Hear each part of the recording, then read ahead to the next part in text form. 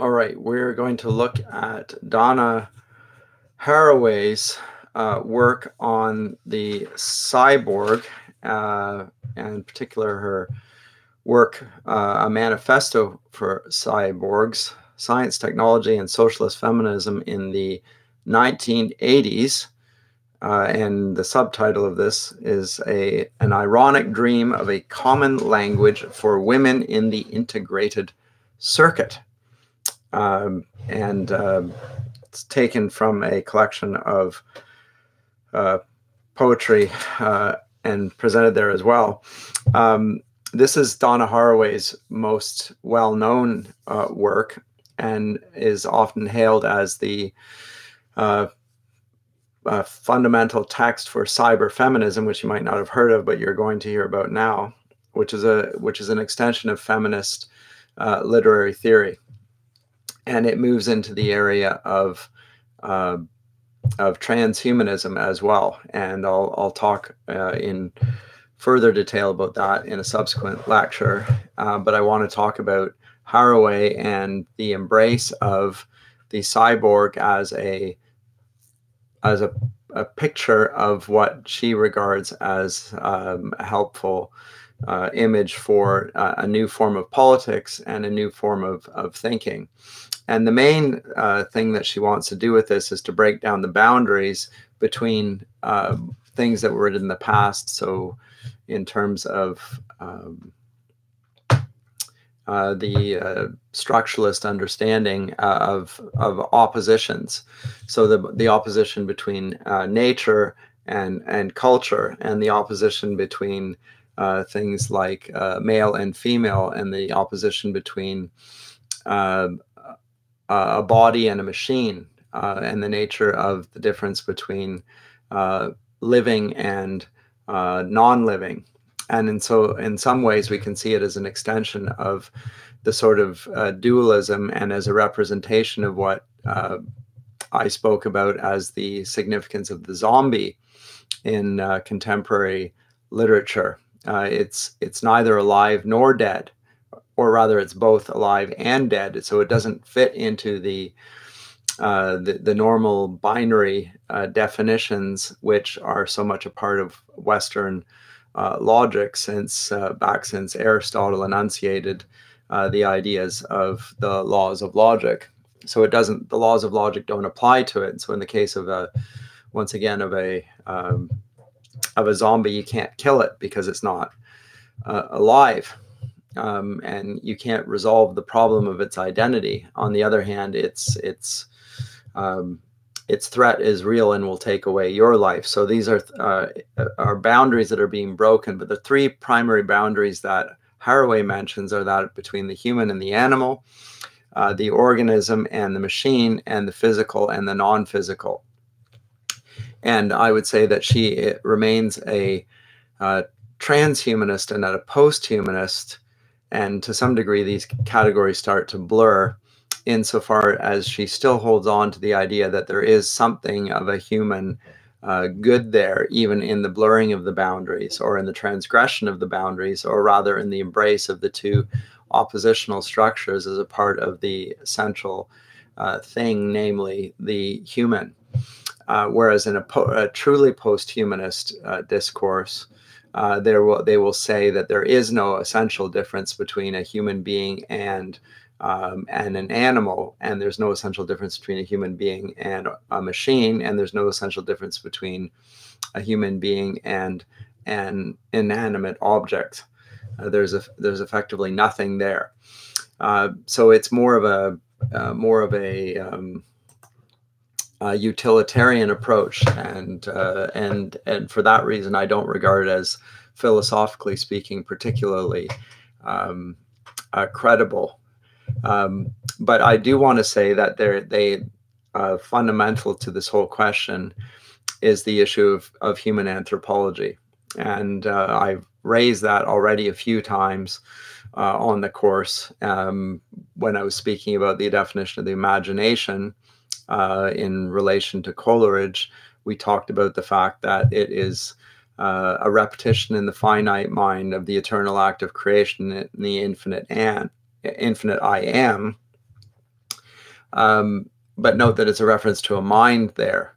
The imagination is a repetition in the finite mind of the eternal act of creation in the infinite I am, but the infinite I am is a clear reference to God's revelation of himself in back in Exodus 3, when Moses asked God who he is, he says, I am. And Jesus likewise in the gospel says, before Moses was, I am. Clear reference to himself as God there, and the Jews, understanding the reference, pick up their stones to slay him for blasphemy because they claim he isn't God. So that idea, though, that the imagination is a faculty that we use and at the same time is part of our identity, is the way in which Coleridge is starting to address the implicit anthropology of René Descartes. And if you recall back to his understanding of human nature, at least implicitly, in trying to solve the problem of doubt, and to establish certainty, he undertook the methodology of doubt. So he was doubting all sorts of things because of the new sciences, the new discoveries of the nature of the cosmos, that it was no longer the case, as he had assumed, that the sun was revolving around the earth. It was rather the other way around. And so he wanted to establish certainty, and he began with the point of his own knowledge that he existed. So he famously said, cogito ergo sum, I think, therefore I am. Later writers, and that includes Friedrich Nietzsche, would say that Descartes proved no such thing. He did not prove his existence. He merely proved the fact that he was thinking, and that there was a process going on. So he never established a being out of this. He simply established a becoming of himself. Now, this idea of a person's self as a process of becoming rather than one of being is characteristic of modern liberalism, and also an anthropology that arises from it. And I've said to you on several occasions, one of the favored metaphors for human nature in the Romantic period is the idea of oneself as an orphan. An orphan is somebody who has no familial ties, and indeed has no social ties per se, other than the one that he or she experiences. And there is also no immediate authority figure within the life of the orphan. And these orphans, which we can see dotted throughout Western culture post-Enlightenment, represent not just the individual in the story, but the hero for us to emulate. And so we're to fashion our own identity through the process of Cartesian introspection. And so there's a sort of a self tutelage going on there. You're not being taught by example through the process of mimesis, through imitating your elders, through what the Greeks would have called paideia. Rather, you are educating yourself in what the Germans will then call Bildung. And so at this time, there's also what in literary circles we call a Bildungsroman, which is a novel about the education of an orphan, in which the orphan effectively educates him or herself and models for the reader what is expected of the reader. And so there's a process of becoming the very thing that is heroic for us to follow as well. So there's a model of self-creation in all of this that I think Descartes' cogito certainly was understood to be revealing, and this is characteristic of liberal modernism. And so there's an implicit anthropology in this, however. And the implicit anthropology has been described as a ghost in a machine, because although the thinking substance, the mind, we're certain of that, the relation of that mind to the body is rather uncertain. It's an extension of sorts. It's a res extensa, to use Descartes' phrase, but it's unclear exactly how the mind relates to the body. So from this, the philosophers describe the mind-body problem that arises out of this. And the idea of this as something which ought to be pursued fits in very much with the narrative of a progressive view of history, the emancipation of human life from its early material and, quite frankly, irrational beginnings.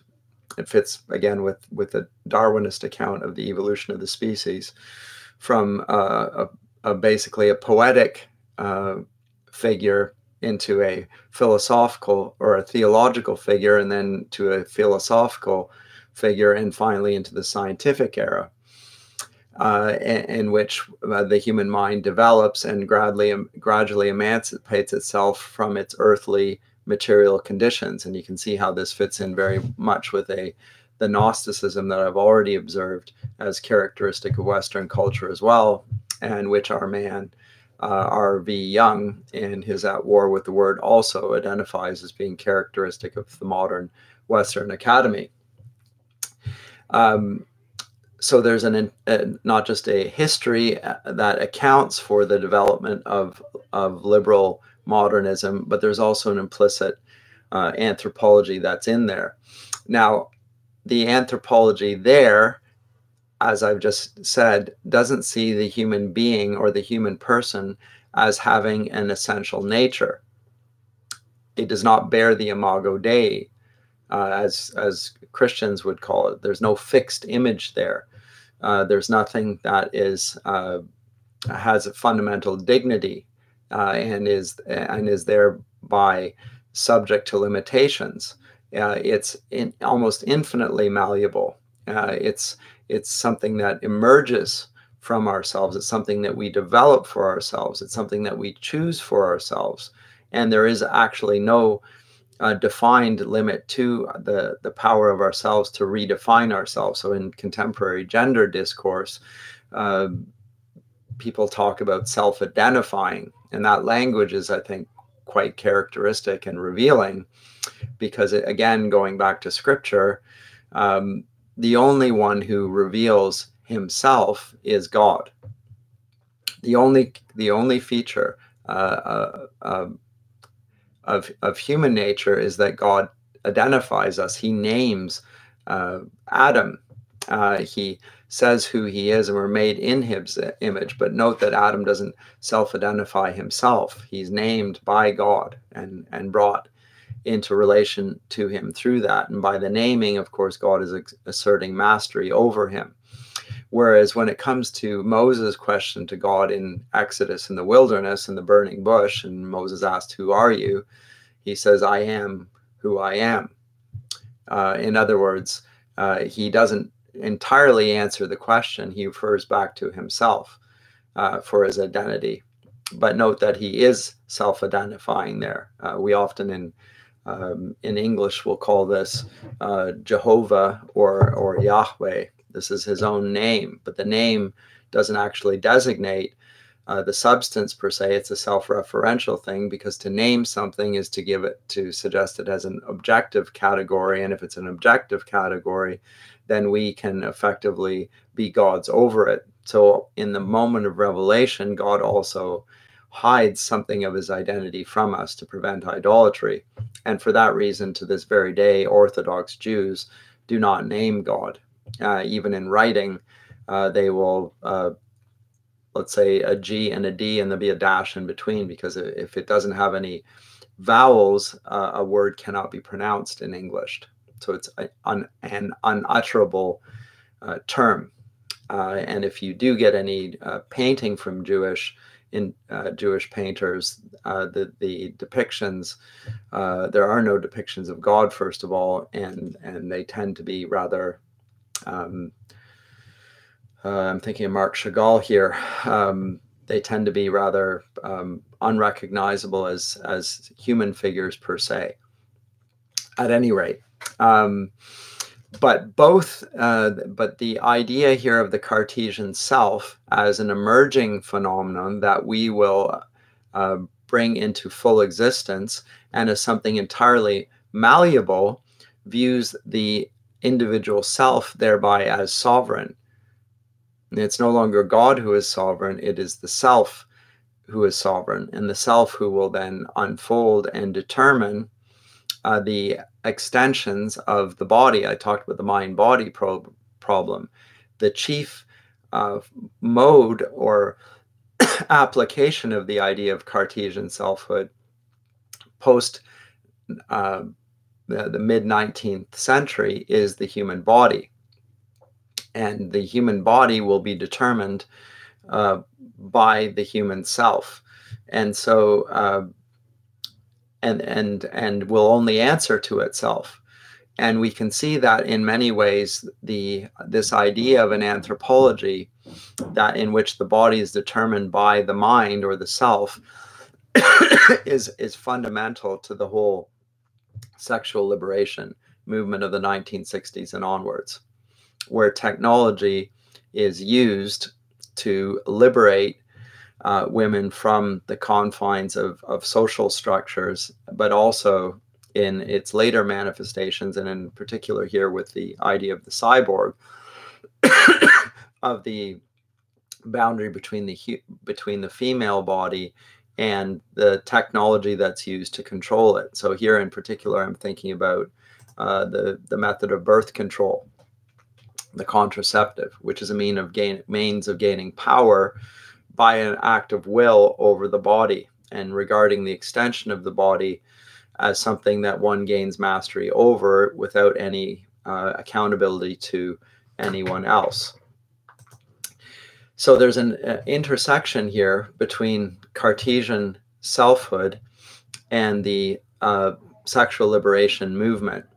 And I want to speak briefly about technology here. I have a series of books behind me that I think you can see, some of which, I mean, I recommend them all. So there's The Technological Society by Jacques Ellul, which deserves your attention. Likewise, Technology and Justice by George Grant. I think I've already mentioned the Oliver O'Donovan's book, Begotten But Not Made. And finally, the work by Spaeman, Robert Spaeman, on persons, and the subtitle is The Difference Between Someone and Something. But the central text there would be probably Martin Heidegger's work, Heidegger on technology, where it's an essay called The Question Concerning Technology. And here's what Heidegger says. He says, everywhere we remain unfree and chained to technology, whether we passionately affirm it, as Donna Haraway will do here in the Cyborg Manifesto, or deny it. But we are delivered over to it in the worst possible way, when we regard it as something neutral. For this conception of it, that is, of technology as a neutral force, which is commonly articulated in Christian circles, by the way. Technology is something we can use. We determine what it does, but it doesn't have any purchase on us. It doesn't influence us. It doesn't determine us. He says that this is the worst possible attitude towards technology, as if it were a neutral thing.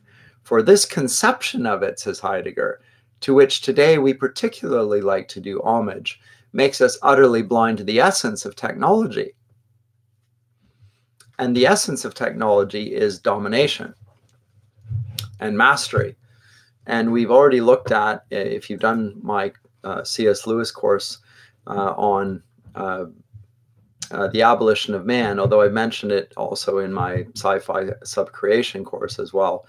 The idea of technology here is that we use technology as gaining power over nature.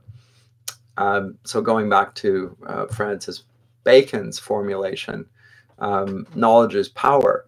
And power initially was applied over the non-human world.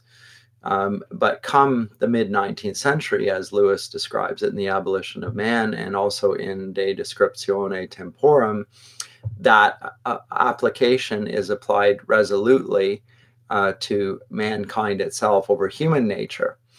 And he says that man's conquest over human nature is needs further scrutiny. And in this, he says that man's power over nature turned out to be a power exercised by some men over other men with nature as its instrument. Now, why does he say this? Well, think of it in terms of contraception or the birth control pill, any pill like that. What we are doing is asserting an absolute power over future generations. We're not just controlling what happens in our life, we're controlling the ultimate future of other generations.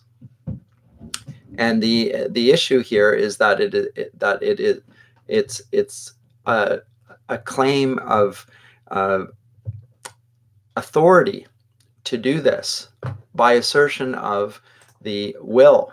And in this, I will say that there's some commonalities between the view of the Cartesian self in its claim to be able to utilize and do with its own body what it wills, and the sexual liberation movement. And it is exercised in a variety of ways, which I want to pull back on for a second and draw you back to what I said at the outset of our exploration of literary theory back in the first semester, when I talked about literary theories in relation to causality.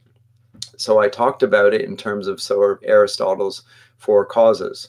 There was the initial cause, and if you want to see it, the cause of the creator, or in thinking in terms of Lewis's presentation, the law of human nature. So the law of human nature, which was created by the one who created human nature, namely the creator. So we would look at the initial cause of that. And we could talk about, in terms of literature, well, we could talk about the intentions of the author in creating this work. That would be a consideration for literature. But we could also see it in terms of the material cause and the instrumental cause. So the instrumental cause being in terms of the text. And in the new criticism and in modern or contemporary literary theory, we tend to only look at texts in terms of the instrumental cause and in terms of the material cause. So the figures and tropes and schemes that lie within the textual structure there, we're going to only look at the words on the page, and we're not going to consider the author's intention, namely the what they call the it's not the initial fallacy, it's the intentional fallacy. And we're also not going to consider its ultimate goal in doing this, or its effect on the audience. They will call this the effective fallacy, the new critics. But the new critics now I'm being critical of the new critics here, by the way. The new critics have effectively done what every other modern liberal scholar does, which is to reduce causality to merely instrumentality or efficiency. It's only instrumentality. We're only considered with the middle two causes, but we're not considering what the purpose or intention of the author was in all this. That is, and in this case of human life, what the purpose of the human body is. Or we're also not considered in eschatology. What's the ultimate goal of life? Is it, in a Christian conception, it's to love the Lord your God with all your heart, soul, mind, and strength, and to love your neighbor as yourself. That's the ethics of this world, but it's also the ethics of the kingdom of heaven in the world to come. There's an eschatological direction there, a telos. But in technology, in the technological understanding of human nature, which develops post 19th century, nature is being pushed to recapitulate the general attitude towards the human body that Descartes presents.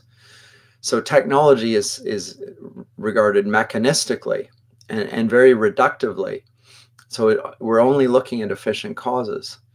It's also utilitarian, and we are willing to treat people as means to an end, and that will be Speymann's central thesis, that we no longer look at people as having an inherent dignity which is beyond our capacity to influence and which we dare not override, but rather people, and we start with our own bodies, to connect it with Haraway's essay, and regard our body as something that is just like a machine, something that we can manipulate and use for whatever purpose we designate in advance as a good one.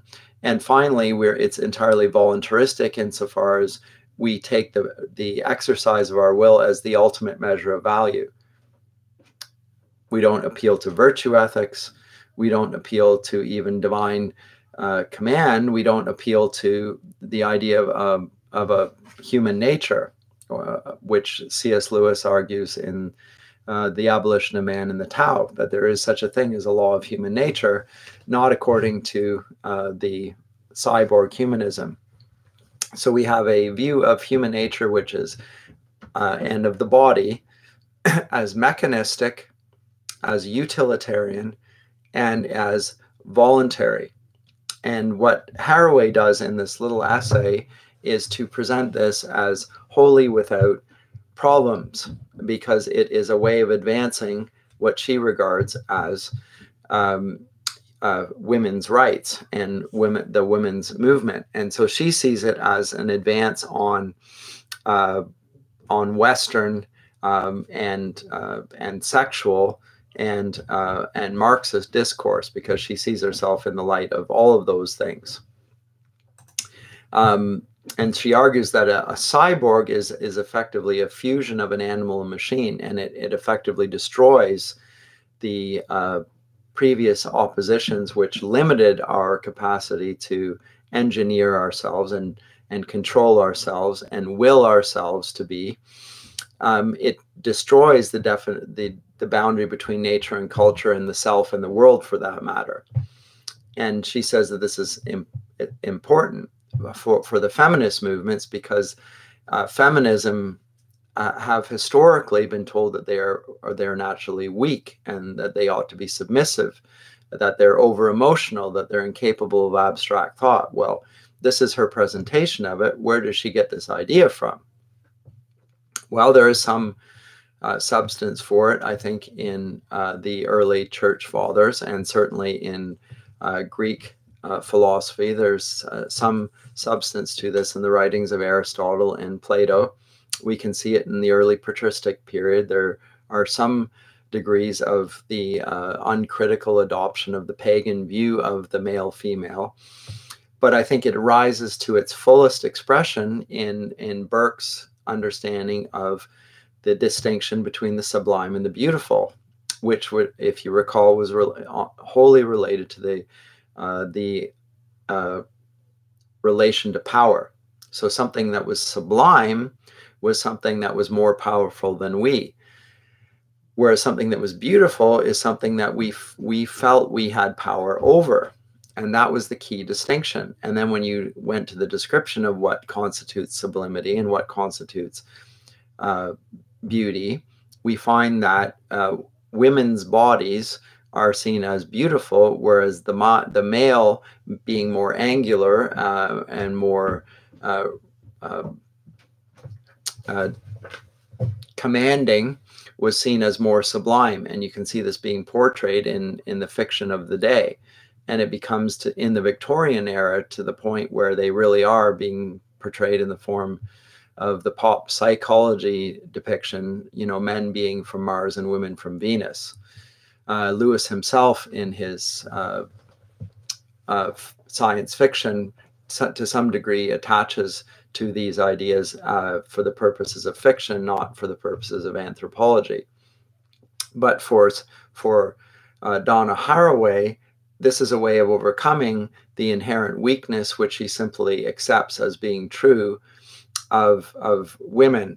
So it's an empowering movement. So the Manifesto for Cyborgs is a way of constructing an ironic political myth that's faithful to the causes that she believes in, namely feminism, socialism, and materialism. It's a very strong embrace of that. Now, in that, she is doing what I think Heidegger says is a good thing, I guess, at least insofar as it actually identifies technology as being something that is not neutral. It is something that is decidedly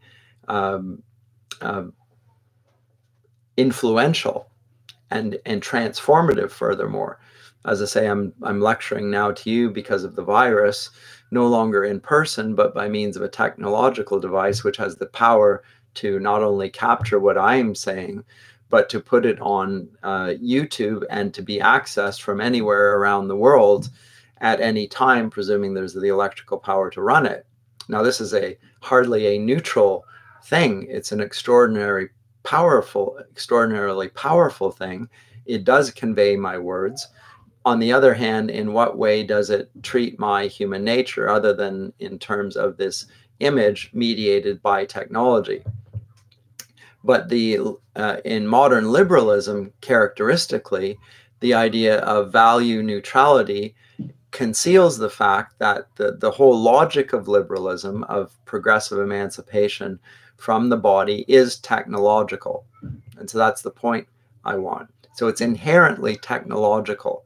It inherently, all the way back even to Baconian science, it inherently uses science in order to, and when I say science, I'm talking about the technological artifacts developed by scientific observations in order to bring about what it calls freedom.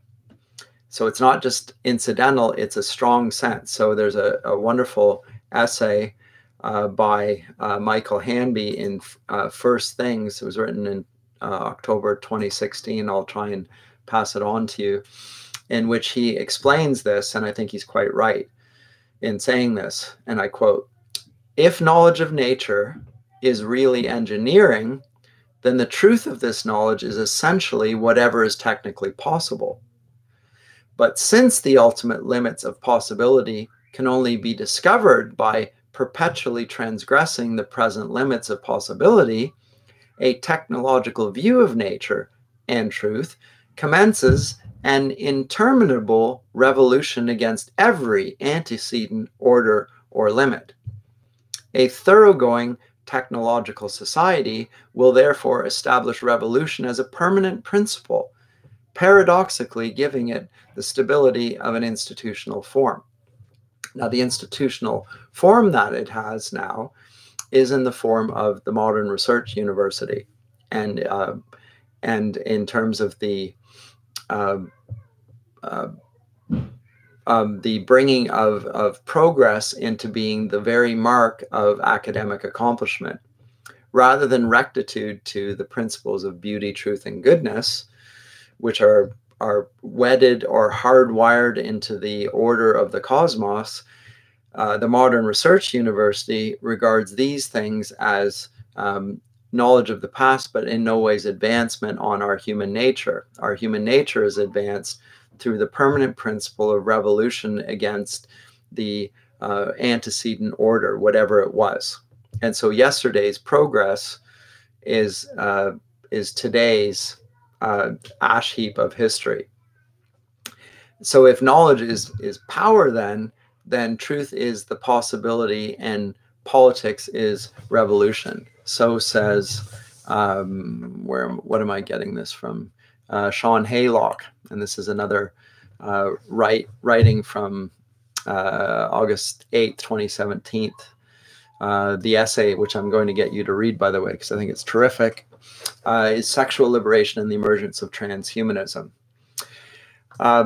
And Haraway, in this manifesto for cyborgs, is exactly doing what they are speaking of here. So it is seen as an extension of socialism, progressivism, and the women's rights movement. And the way in which she presents it is as a wholly positive thing, because it's an extension of the women's movement as she sees it, going back all the way from its early beginnings, from Mary Wollstonecraft,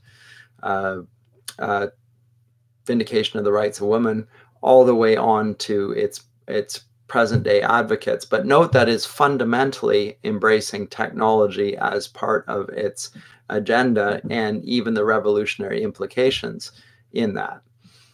Now, once it does that, we have a very different type of literary theory appearing in front of us, because what its inherently revolutionary quality is going to do and is going to insist upon, and I'm just teasing out some of the implications here, is that the old great books of literature are effectively obsolete. And what is the subject matter of literature is no longer literature per se. It will be cultural studies. Cultural studies will form the intersection of where our human nature currently lies, and the boundary boundaries which we will push through technology, like even this means of speaking to you, are using that. So to some degree, this is a cyborg form of technology, in the way that in the last lecture I said that Michel Foucault and the gender theorists had queered human identity by demanding that we think in accordance with no longer the terms of father and mother and male and female, but rather of an aesthetic moving beyond such binary characteristics, or heterosexual and homosexual. In the same way, technology also pushes us to break down those boundaries. And so if their movement is accepted, then ipso facto the humanities as they were historically understood and enacted are of necessity obsolete. And that is not a particular problem for them. So I've said a lot here by way of introduction, but to some degree it's not even an introduction. It is getting to the heart of what Haraway is actually discussing here. Because she sees and argues that in her cyborg feminism, she is moving beyond the essentialism of the early feminists. So she's no longer wishing for women's rights equal to that of men. She's no longer arguing for an essential feminist identity, which needs to be acknowledged in the academy, and with looking at women heroines, for example, as role models for women to follow, to emulate, etc., as in Jane Austen's works. Because Jane Austen is in general not very well regarded by feminist literary theorists, at least in the more radical contemporary forms. She wants to move beyond those ideas that there is such a thing as a female essence, and that there's a female individual which deserves equal recognition to that of the male. She wants to move beyond that to confuse the boundaries that existed altogether, not just between male and female, but again between the human and the animal, and the organism and the machine, and the physical and the non-physical world. And this is pushing the boundary, pushing the envelope, if you will, of technological absolutism. And in that sense, it is a form of transhumanism, just the latest manifestation. And so it won't be lost on anyone listening to this of how much of contemporary science fiction is preoccupied with exactly these sorts of things.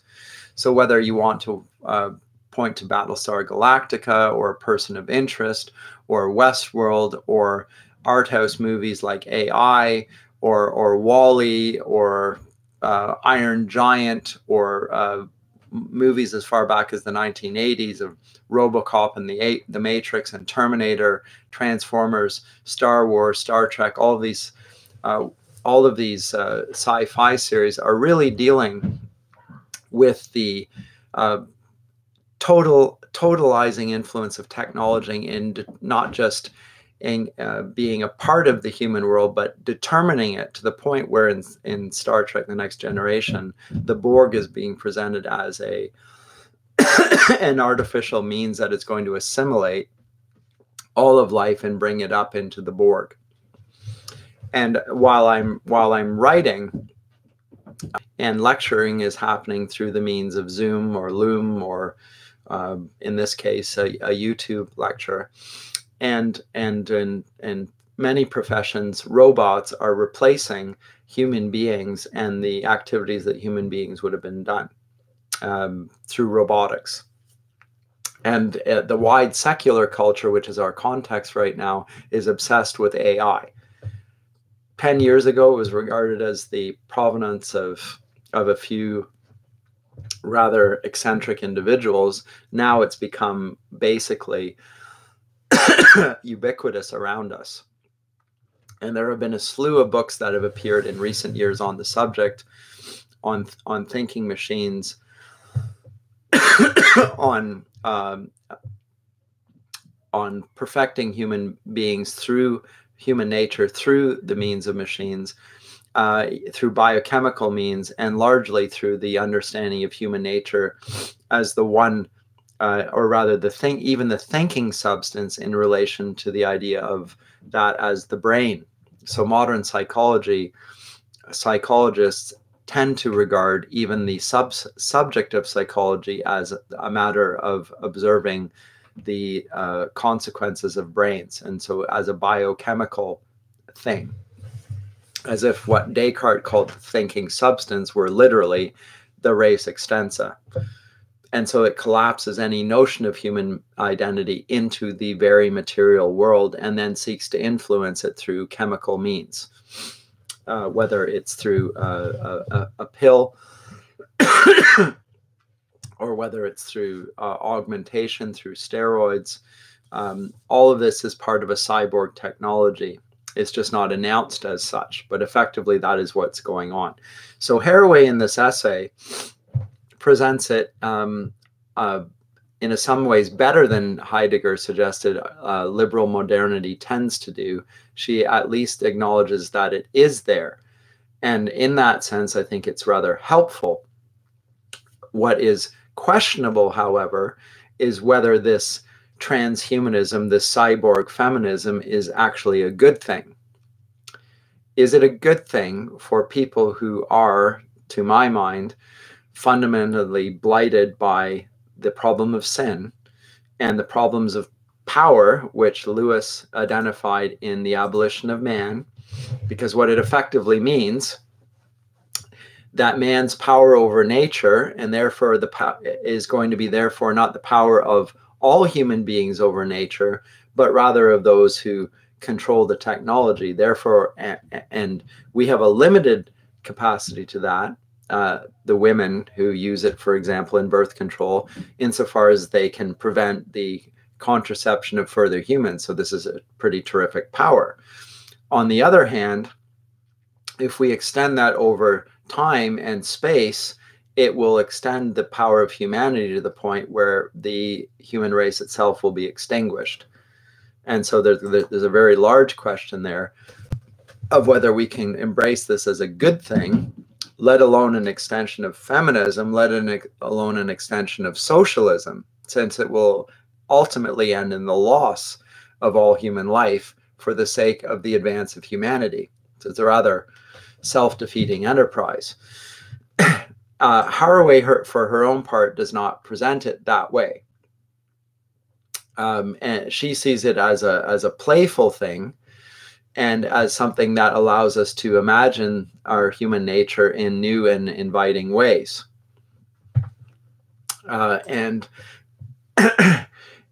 So it can be something that we reconstruct, and it means that everything's up for grabs. So she sees it as a positive, has a very positive view of these things. Everything's up for grabs. And it's up for grabs for whoever is going to embrace it the most wholeheartedly. Now, she writes from California. This is exactly what Silicon Valley has been doing for generations.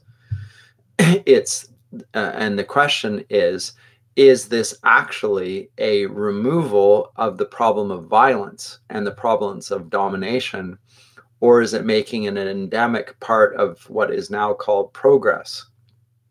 That's my question. They're trying to solve the problem that was observed in my lecture on post-colonial literature, the problem of white Europeans dominating the rest of the world.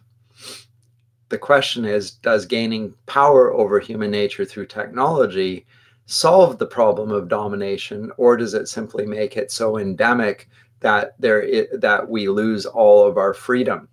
And as I say, I'm writing here under effective house arrest, and you're listening to it under effective house arrest in order to seek to try and contain or control the ability of the healthcare system to respond to the crisis of this virus, which has broken through the boundaries of the control of the the managing technological elite to be able to prevent disasters, and it threatens to overcome it. In what sense would it overcome it? Well, people would get sick and die, and there wouldn't be enough hospital beds to prevent that from happening. What would the loss be? Well, it would primarily be the illusion that we are in total control of human life.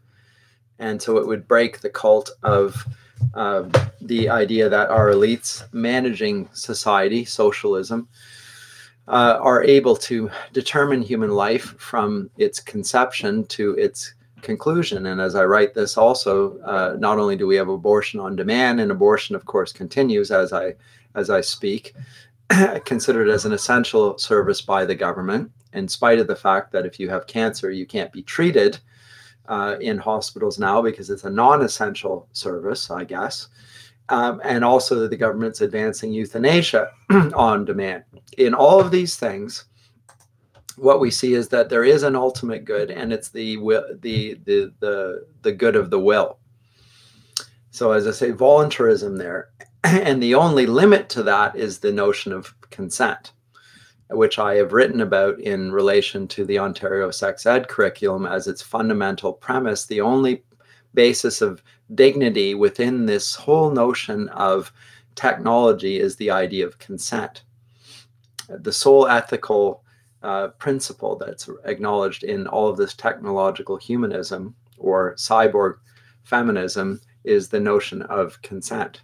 And I think it's a very narrow plank upon which to lodge all human dignity, and it comes at the expense of not only human nature, but human freedom, and also the whole notion of beauty, truth, and goodness as having a transcendental sense and not a purely material sense. So all of these things seem to me to be sacrificed in the face of what Donna Haraway regards as a capacity for an infinite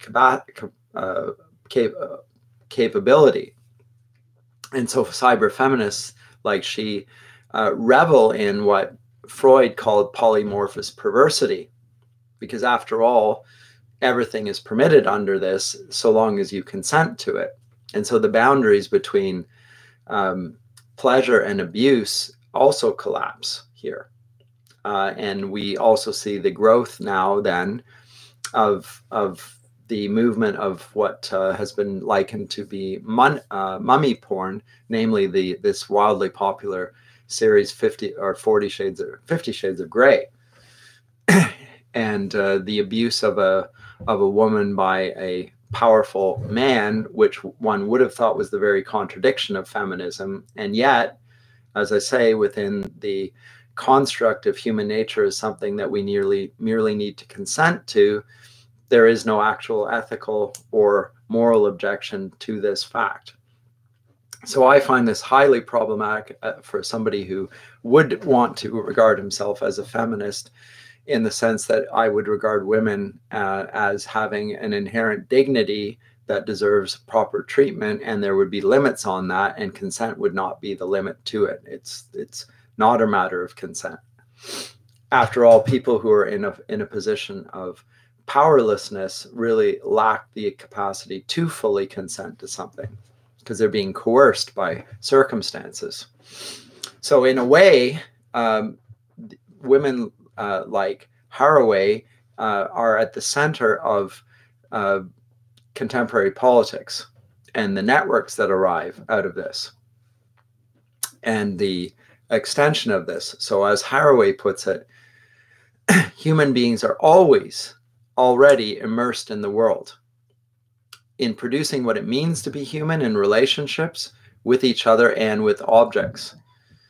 So there's the idea of a humanity as a network, or if you will, as a Borg, and an interconnection. And so she says, if you start talking to people about how they cook their dinner or what kind of language they use to describe trouble in a marriage, you're very likely to get notions of loops or communication breakdowns, or there's a lot of noise and there's signal disruptions in marriage. So we're using technological language even to describe that. And I said that in relation to Oliver O'Donovan's work, Begotten Not Made. He notices even when we're talking about begetting, having babies, we don't use the word begetting. And in general, not many people even speak of procreation anymore because it has the word creation in there, which we want to get away from. When I say we, our progressive technological society, instead we speak of reproduction. And reproduction is the mechanical copying of one thing in the form of another. Now, this is not a new thing. As I say, it's a growing phenomena which begins in science fiction and gradually becomes characteristic of the society that revels in the very thing that science fiction talks about, namely the domination of human nature by the human will through the instrumentality of the scientist and his notion of progress. The question is, how do we define the progress? And in what sense does progress occur when the loss of the very dignity of human nature is the result? And with that, I leave you, and we'll talk to you next time about transhumanism and its further extensions.